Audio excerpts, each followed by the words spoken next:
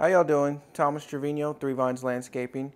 So we are about to open up this turf sample. What do we want? Turf. When do we want it? Now. So this is compliments, what was this? Purchase Green? So Purchase Green is the company that sent us this. So here we go. I'm looking forward to doing the putting greens and adding the pathway lights around it.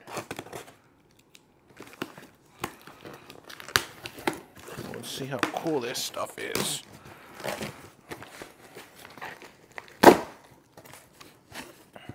Pins? Oh, wow.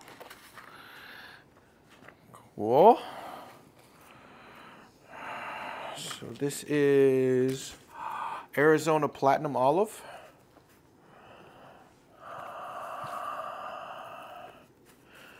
They're a little smushed. This is the Nature's Sod Plush.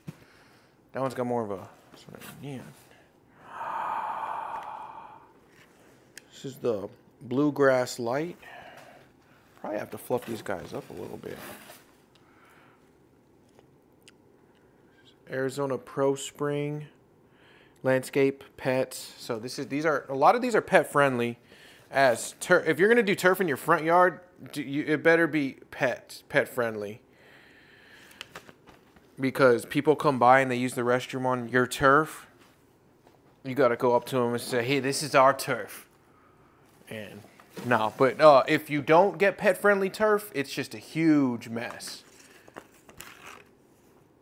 Like a cesspool for fake grass, basically. Yeah, all these are pet-friendly, as they should be.